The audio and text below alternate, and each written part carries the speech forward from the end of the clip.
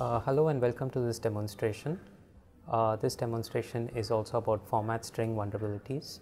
We will look at a code which is present in these VM that we ship along with this course. The code is present in NPTEL codes module 6. You can look it up at file called print3a.c. This code is very similar to what we have seen before.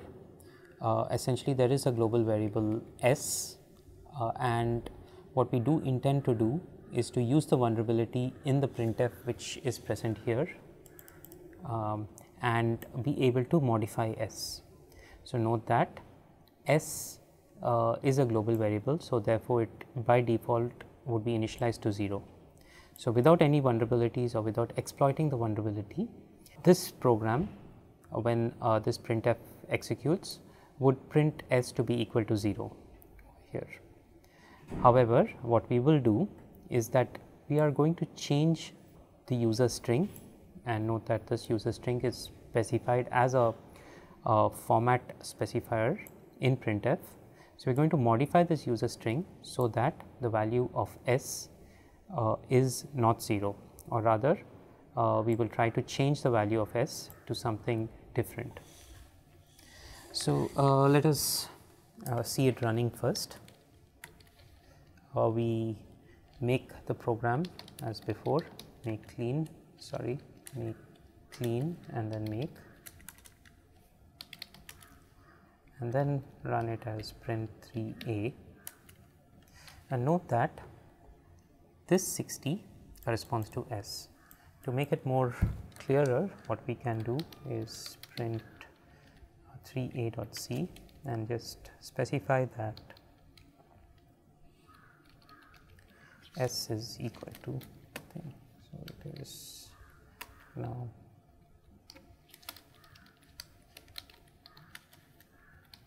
print 3a, you see that s is equal to 60.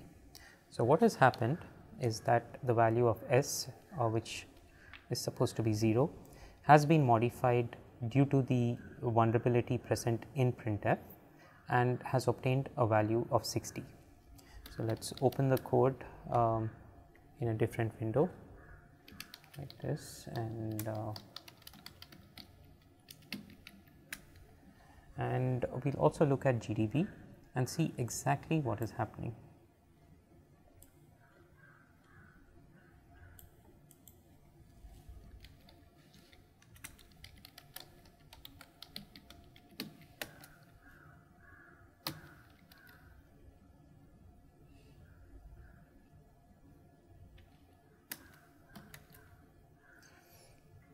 Okay.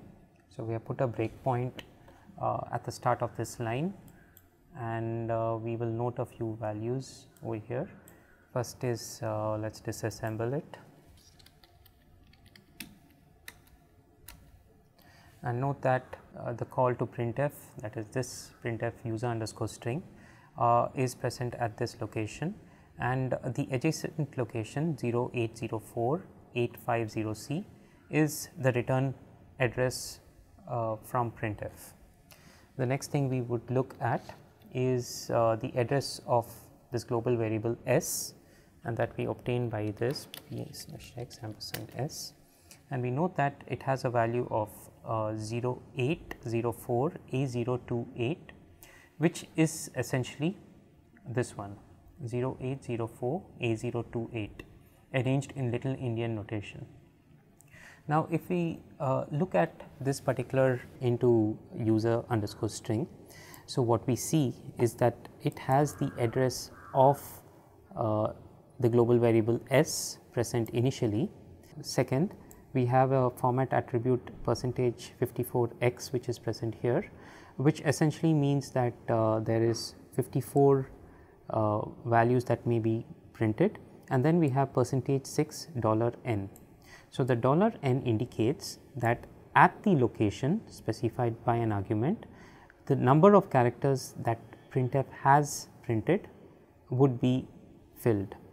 So, what we do intend to do is that we want to modify s with the number of characters that has been printed. So, let us see over here. So, each of this corresponds to one character. So, it is 4 characters that are printed by this. So, one for each of these bytes, then there is a space over here. So, 5 and another space over here 6 plus 54. So, it is a total of 60 characters that gets printed. So, what we do expect is that when printf executes this percentage n, it fills in the value of s with 60, and this we can see as follows. So, we have got the value of s, and we also have got the value of the return from the printf, that is at the address 0804850C. And now we'll just single step through a couple of instructions. We enter the printf at PLT, and finally into the printf function. At this point, we will look at the stack and print the contents of some of the contents of the stack, which would look something like this.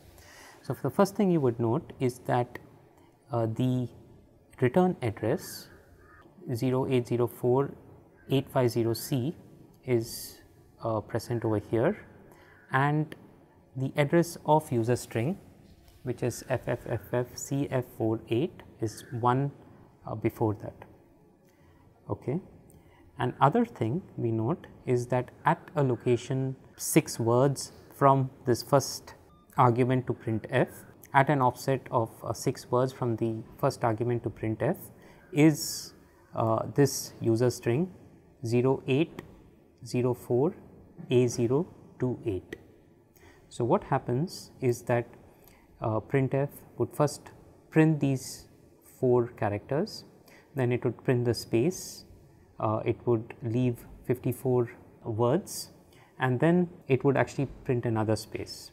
Now, when it comes over here, we have that the address of s is present. So, because of the percentage n that is in the format specifier, and printf would go to this address and fill in it the contents of the number of characters that has been printed, in which case 60.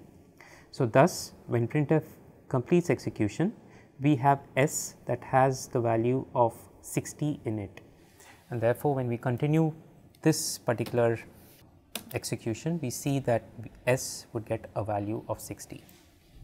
Now, note that every time you compile this particular program, there may be slight differences in the address of s and other minor differences in the address of user string and so on.